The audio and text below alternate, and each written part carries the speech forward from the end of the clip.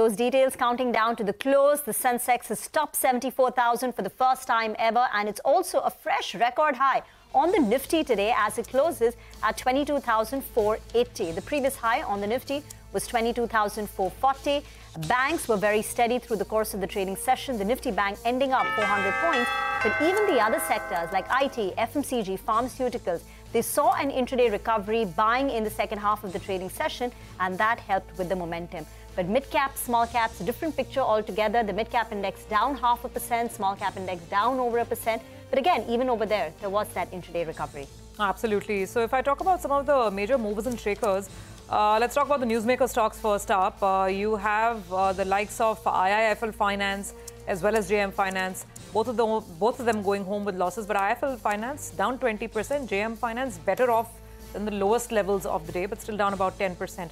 Then the damage in the rest of the NBFC space. India Bulls, actually not India Bulls, L&T Finance is the one that's down about 7%. Manappuram is down about 5% thereabouts.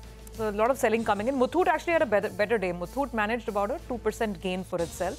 A couple of other stocks from the BFSI universe. J&K Bank down 6, South Indian Bank down 5. Some of the PSU names as well came in for some profit taking, like IOB, which was down about 5%. Just a word on the gainers. Again, some of the banks here beyond the Nifty, BOB, etc., they had a good session. So some gains coming in for a few of these names. Okay, well, with that, it's a wrap on this edition of Closing Bell. With that, we have to take your leave, but don't go anywhere because Markets Forward is coming up next.